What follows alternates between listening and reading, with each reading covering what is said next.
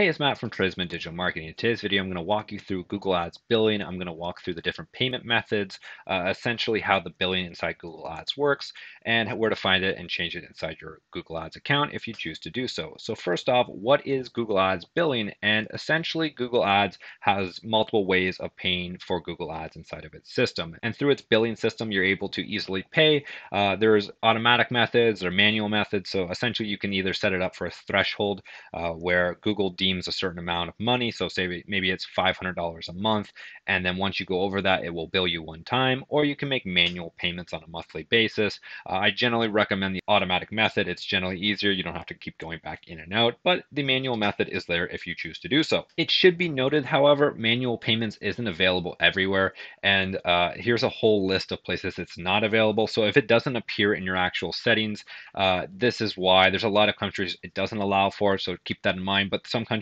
it does allow for manual billing, but just keep that in mind. I'll link this down below as well, so you can go through all of the different countries if you're interested in manual billing.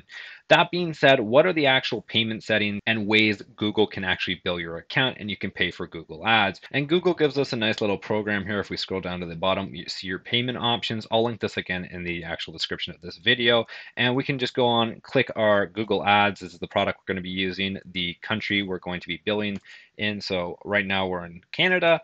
So we'll click Canada, and the currency is the Canadian dollar. So we'll do that, and it will show us the three available methods: credit card, debit card, or monthly invoicing. Monthly invoicing is only available to certain companies once they hit certain thresholds. So essentially, you have to have an active account for at least a year and be in good standing, spending a minimum of $5,000 for any 3 of the last 12 months, and be registered as a business for a minimum of 1 year inside Google Ads. So that is not normally what most people do for Google Ads. That you normally use a actual credit card inside Google Ads. And as we can see back in our actual program here for the payments and methods terms service finder, the credit and debit option are available in Canada, and in most countries, Google will let you pay with a credit or debit card. So how do we go about actually changing our billing methods inside Google Ads? And what we have to do is come to our account, and we're going to hit on the tools and settings buttons. It's kind of under my face here, but it's not too difficult to see. What we're going to do is come down here to settings under billing.